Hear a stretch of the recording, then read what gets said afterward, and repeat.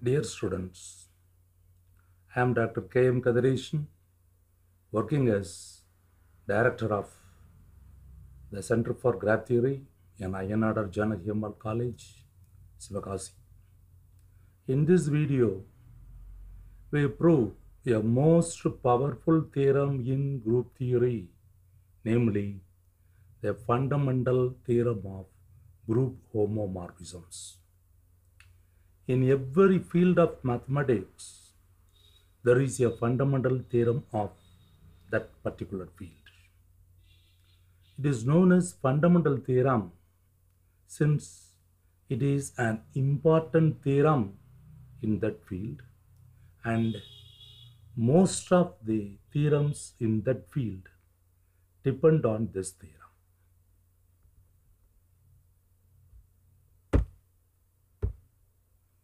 In mathematics, the fundamental theorem of a field means either arithmetic or algebra or Galois theory and so on, is considered to be the most central and the important one to that field. For example, some of the fundamental theorems of mathematics are fundamental theorem of arithmetic, fundamental theorem of algebra, fundamental theorem of group homomorphisms, fundamental theorem of ring homomorphisms, fundamental theorem of calculus, and so on. The fundamental theorem of arithmetic in number theory states that every integer n greater than 1 is either a prime number or a product of prime numbers. Most of the theorems in number theory depends upon this fundamental theorem of arithmetic. In algebra, there is a fundamental theorem, namely fundamental theorem of algebra. Every polynomial of degree n greater than 1 with the complex coefficients has at least one root in the complex field. It is the basic result in theory of equations. So that theorem is known as the fundamental theorem of algebra. In this way, there are several fundamental theorems in mathematics. Today, let us discuss the fundamental theorem of group homomorphisms. First, let us define a homomorphism of a group. Pi is a mapping from one group G into another group G bar. We say that this pi is a homomorphism if for all a comma b belongs to G, pi of AB is equal to pi of A into pi of B. If pi satisfies this condition for every AB in the group G, where G is the domain of the function pi, then we say that pi is a homomorphism. For example, define pi from G to G itself. In this example, this G bar is equal to G itself. We define pi from G to G by pi of x equal to E, where E is the identity element of G. Then this pi is a homomorphism. Another homomorphism is pi from G to G defined by pi of x equal to x, where all x belongs to G. This pi is also a homomorphism. Now consider the group R comma plus. R is the set of all real numbers and R star is the set of all non-zero real numbers. R star comma dot is a group, and define pi from R comma plus to R star comma dot by pi of A is equal to 2 power A. Then this pi is also a homomorphism because pi of AB equal to 2 power A plus B. And this 2 power A plus B is 2 power A into 2 power B. 2 power A into 2 power B is pi of A into pi of B. So this pi satisfies the condition pi of AB is equal to pi of A into pi of B. Therefore, this pi is a homomorphism. Now let us define the kernel of a homomorphism. Suppose pi is a homomorphism from one group into another group G bar. The kernel of the homomorphism is denoted by k pi, which is defined by ker pi equal to k pi equal to the set of all x in G such that pi of x equal to E bar, where E bar is the identity element of G bar. That means this K pi is the elements in G whose image under pi is the identity element. Or in other words, this K pi or ker pi is the inverse image of E bar under pi. That is, K pi is pi inverse of E bar.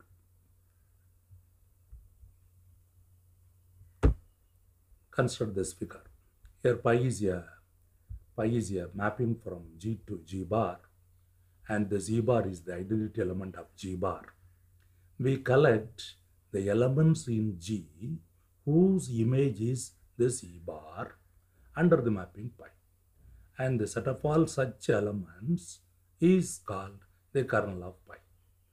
Of course, the identity element E goes to the identity element E bar under a homomorphism.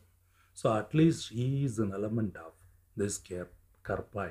So kernel of a homomorphism is a non-empty subset of G. Note that if pi is a homomorphism from G to another group G bar, its kernel is a subset of the domain set G. Note that kernel of pi is not a subset of this G bar. It is the subset of G. And at least E is an element of the kernel of the homomorphism.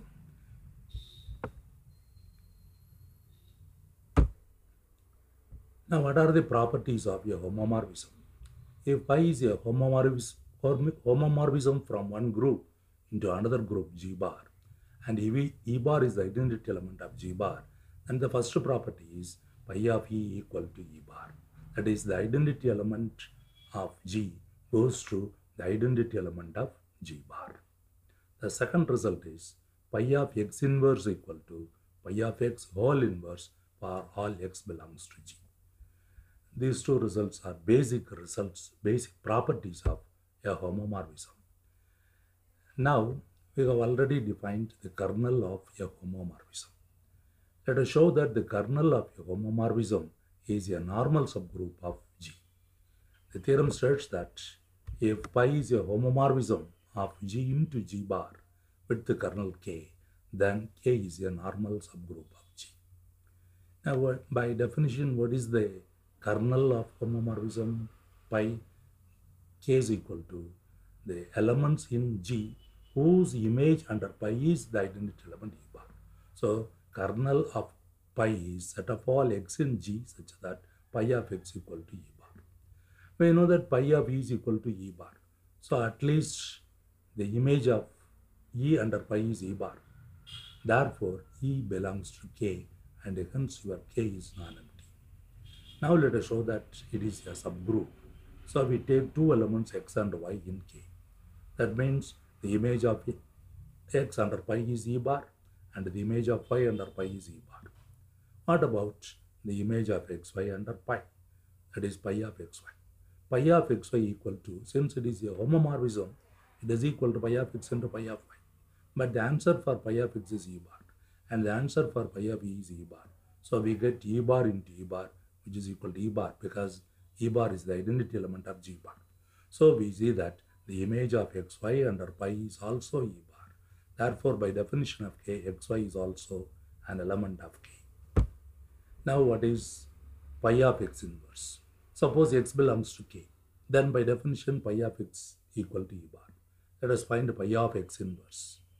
The property of a homomorphism is pi of x inverse is pi of x whole inverse. And the answer for pi of x is E bar. So pi of x inverse becomes inverse of E bar. Inverse of E bar is E bar itself. So if the image of x is E bar under pi, then the image of x bar is also E bar under pi. That means whenever x belongs to K, x inverse also belongs to K. Therefore, your K is a subgroup of G. Here less than or equal to G means K is a subgroup of G. Now let us show that this K is a normal subgroup of G.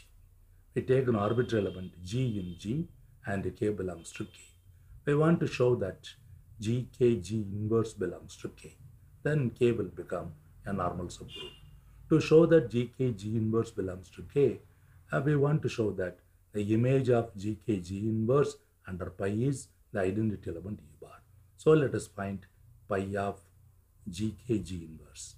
Since pi is a homomorphism, it can be written as pi of G into pi of K into pi of G inverse. And by the property of a homomorphism, this pi of G inverse is pi of G whole inverse.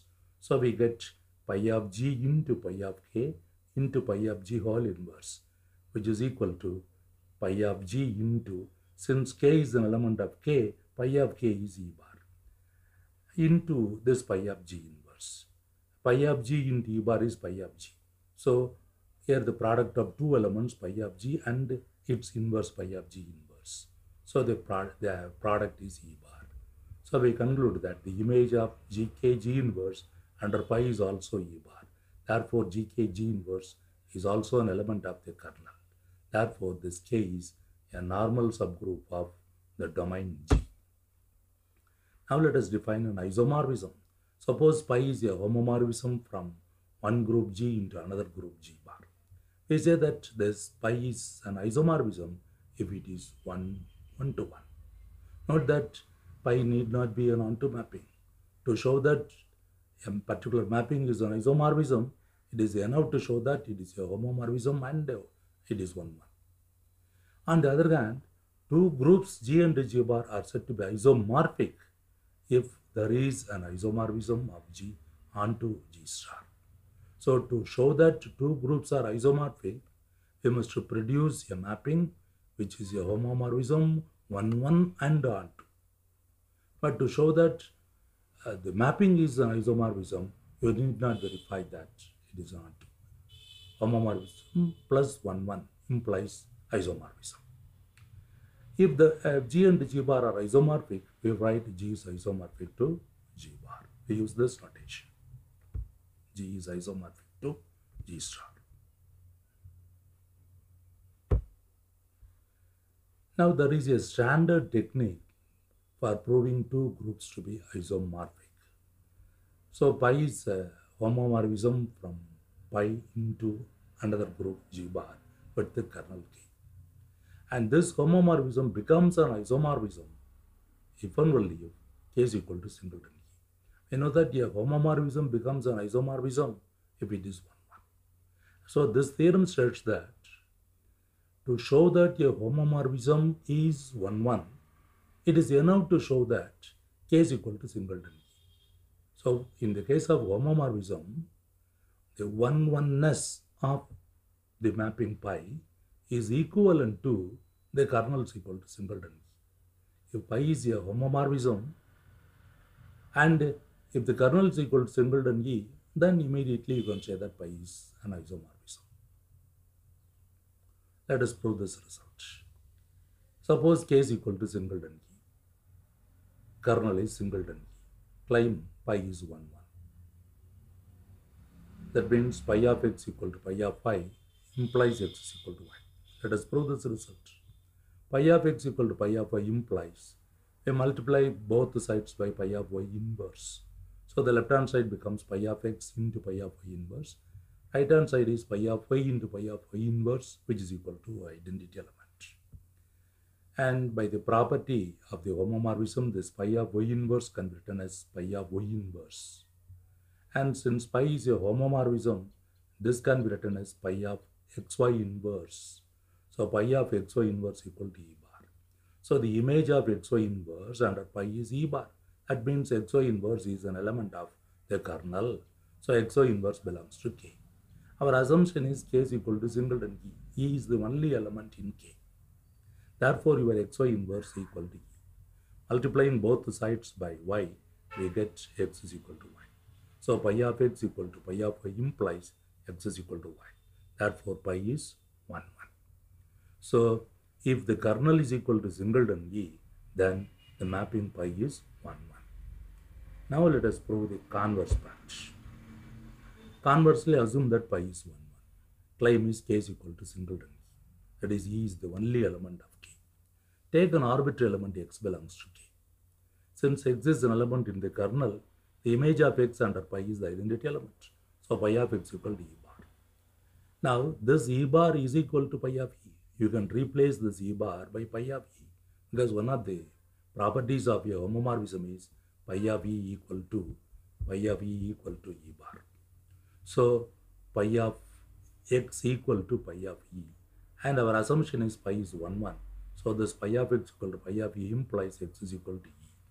So if x is an arbitrary element in K, then that element coincides with E. It means E is the only element in the kernel. So K is equal to singleton E.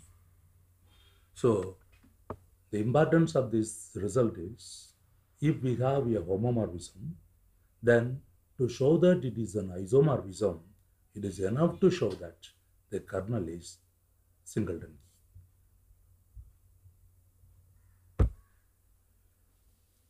Now we want some basic results in group theory. The first result is, if G is a group and N a normal subgroup of G, then G by N is the set of all right corsets. Set of all NGG belongs to G. And this G by N is also a group with respect to the operation NA into NB is equal to NAB. And this group is usually called the quotient group. And two right corsets NA and NB are equal. Not that A and B need not be equal, but NA may be equal to NB. So this will happen, NA equal to NB, if only if AB inverse belongs to M. Now let us state and prove the fundamental theorem of homomorphisms. The statement is, pi is a homomorphism from G onto G bar. Note that the mapping is an onto mapping and the kernel is K. Then we want to show that G by K is isomorphic to G bar. So the hypotheses are, pi is a homomorphism and it is an onto mapping. Its kernel is K. Our claim is, this G by K is isomorphic to G bar. To show that two groups are isomorphic, we must produce a mapping from G by K to G bar.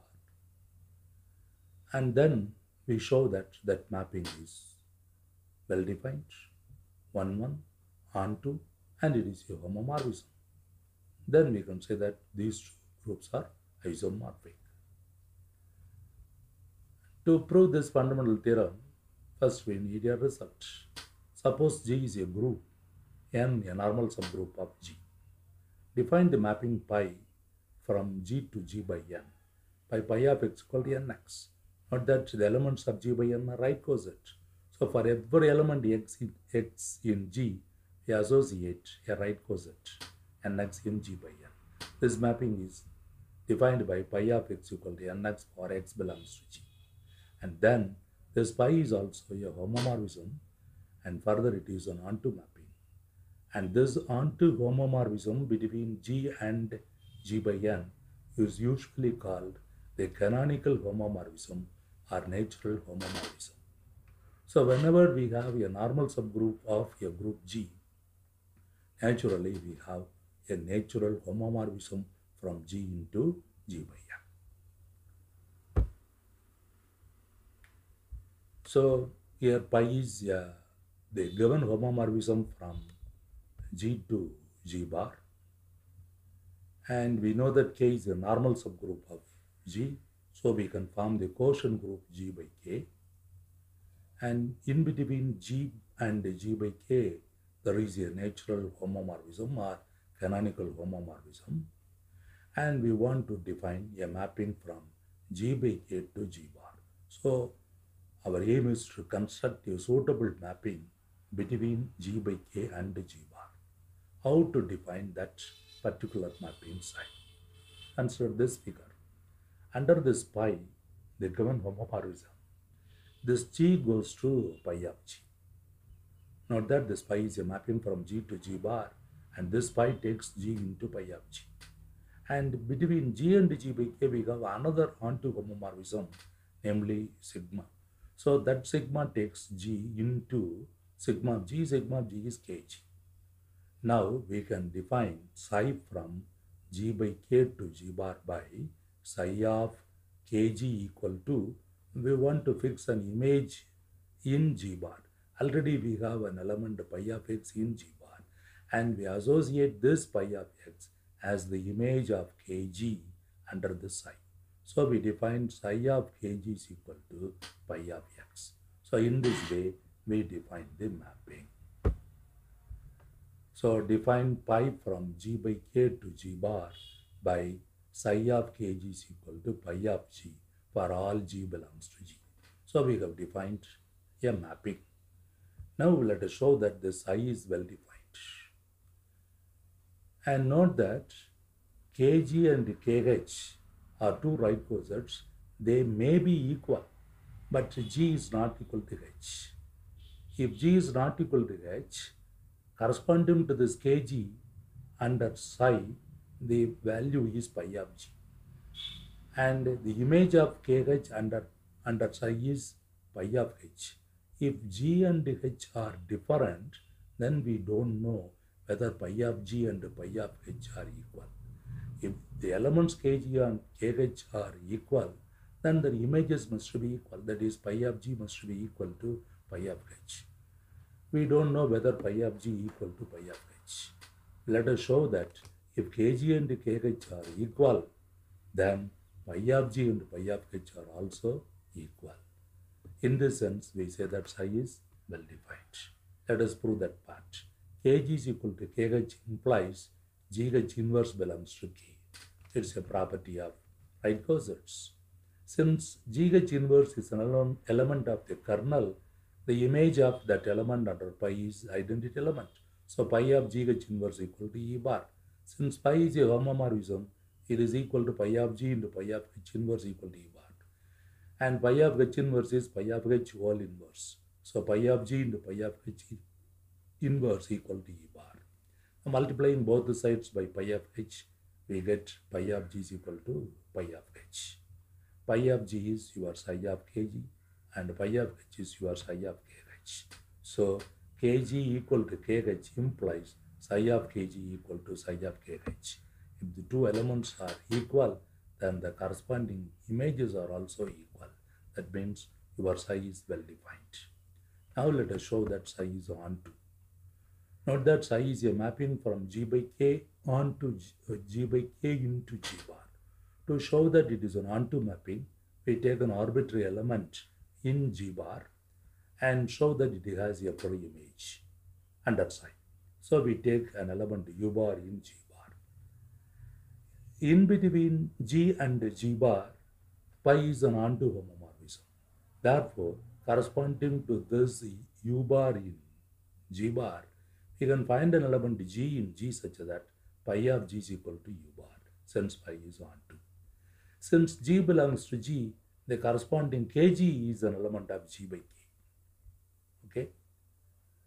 Now our claim is this kg is the pre-image of u bar. So let us find psi of kg. Psi of kg is by definition pi of g. Pi of g is u bar.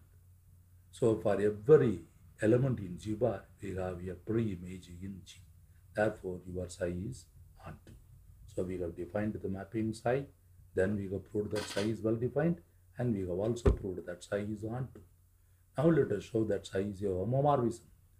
Psi of kg into kf equal to, by the product of two right corsets, psi of kg into kf is k into gf, which is equal to, by definition of psi, this is equal to pi of gf.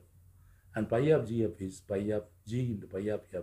Since pi is a homomorphism, pi of g is nothing but psi of kg, pi of f is nothing but psi of kf. So psi of kg into kf equal to psi of kg into psi of kf. Therefore, psi is a homomorphism.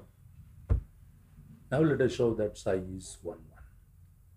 Since it is a homomorphism, to show that it is 1, 1, it is enough to show that the kernel of psi is the identity element or the unit element of the domain. Note that the domain of psi is g by k. So to show that psi is 1, 1, it is enough to show that kernel of psi is equal to the unit element of g by k. That is the identity element of g by k. But the identity element of g by k is k. So to show that psi is 1, 1, it is enough to show that kernel of psi is equal to singleton k. We take an orbital element kg in kernel of psi. Then psi of kg is equal to E bar where E bar is the unit element of G bar because Kg is an element in the kernel of psi. Now by definition, psi of Kg is pi of G. So pi of G is equal to E bar. If pi of G is equal to E bar, the element G belongs to kernel of pi. Here kernel of pi is K, so G belongs to K. If G belongs to K, then Kg is equal to K itself. So whenever Kg is an element of kernel of psi, that Kg coincides with the K. That means kernel of psi contains only one element, namely K.